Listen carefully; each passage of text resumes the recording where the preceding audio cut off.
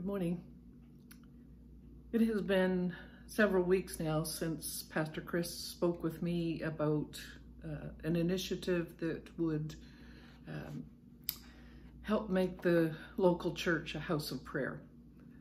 And I began to pray and then spoke with him many times since that day, and we have come up with a plan together and would like to share it with you and give you the invitation to a house of prayer ministry. It's a call to prayer. We have entitled it, Are You All In? The capital letter R. Are you in? Are you all in? It's a call to prayer, an invitation to prayer, to God's house of prayer locally at Nashua Baptist Church, or if you were unable to get out, it would be in your home, in your apartment, in your residence, perhaps in your room, at the care homes. We're not sure, and perhaps you want to be outside. But this is how it unfolds. I'm sure many of you have seen the slogan, All In. It's on a ball cap that we had at Sobeys, and it was Marshall. You've seen Paw Patrol. It was Marshall with the slogan over the top, All In. I'm sure you remember the 2019 series of the Raptors when they won. Unfortunately, we don't have as good news this week, but many of the people were holding up signs that said all in.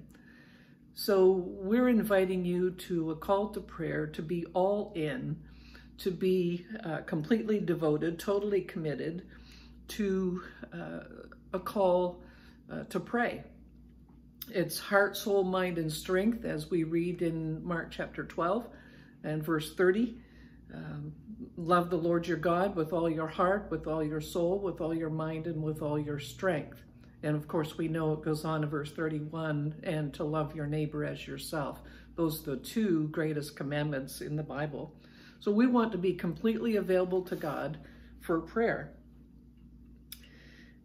We know that Isaiah 56 and verse 7, God said that his house would be called a house of prayer.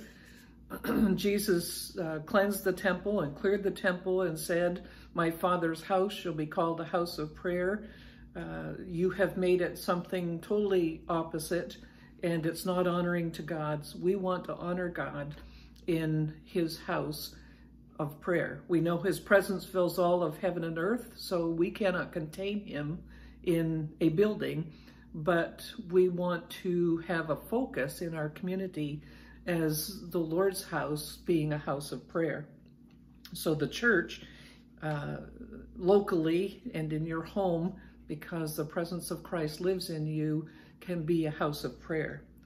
So we continue to navigate the COVID-19 restrictions, and we want to respect the government and the restrictions that they have put in place. And when you go into National Access Baptist Church, there are guidelines for entering the building, for moving throughout the building, and where you can and cannot go, and the direction to go. But with respect to all of that, we still want to invite you to this opportunity to a house of prayer. We felt it was doable.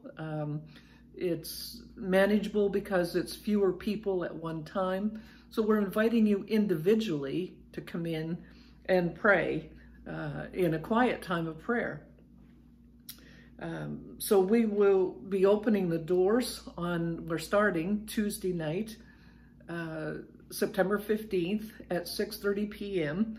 And you can come in the church, be advised as to the restrictions and how to move about in the building, and go to the sanctuary, where you will be given a sheet of paper as a guide to that prayer. Are you in? Are you all in? There are 6 words that we want to draw your attention to: reverence, remember, repentance, restoration, requests, and rejoice. So reverence for God and who he is, and remember and repentance and restoration, requests, and rejoice. It will unfold that way with those 6 words, beginning with the letter R. Each week, scripture readings, words of songs, complimentary readings will be suggested or provided on a prayer guide to assist you in, number 1, reverence, a time of giving God glory, honor, strength that is due his name. 2, remember, a time of remembering who we are in Christ. 3, repentance, a time of seeking God's face and asking him to search our hearts and to cleanse us of any offensive ways that could hinder our praying. 4, restoration, a time of personal strengthening, renewing our commitment, praying for ministry strengthening, praying for family strengthening, praying that God's people will be united in one heart and one mind to glorify God.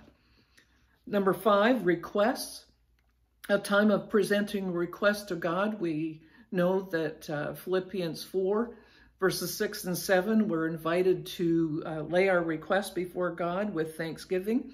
So it's a time of presenting requests to God for salvation, for healing, for reconciliation, comfort, rescue from the enemy, spiritual awakening, revival, a great harvest of souls. That will be in your guide, and you will take time quietly as an individual in prayer.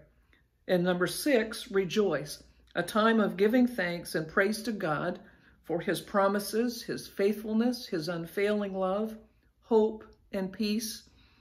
Because God is with us, we want the world to know that God is in control, that God is with us. I would advise you and encourage you to please bring your own Bible or a cell phone with the Bible app. Every Tuesday at 6:30, beginning September 15th, if you come to the sanctuary at National Access Baptist Church, please follow directions for safe distancing and protection according to the government's directions for COVID-19. We're praying that God's almighty power will advance and fulfill his purposes, his kingdom purposes, and bring about revival, bring about a great harvest of souls, and bring about a returning to him.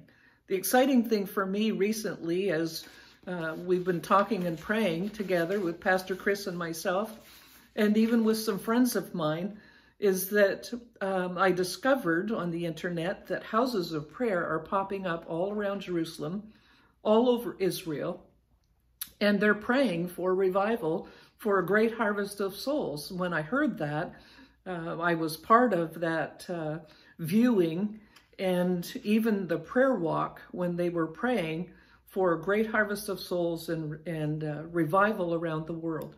So it's an exciting adventure. We have no idea how many will be taking part, and we hope and pray that other houses of prayer will be popping up all around Fredericton, around the outlying communities and towns, all over New Brunswick, and we hope that it'll sweep across Canada. So we invite you to this avenue, this opportunity for House of Prayer ministry. God bless you and keep you. God make his face to shine upon you and be gracious to you. God lift up his countenance upon you and give you peace. God is in control. God is great. God is awesome. Let's give him reverence. Let's come before him in prayer and give him the glory that is due his name.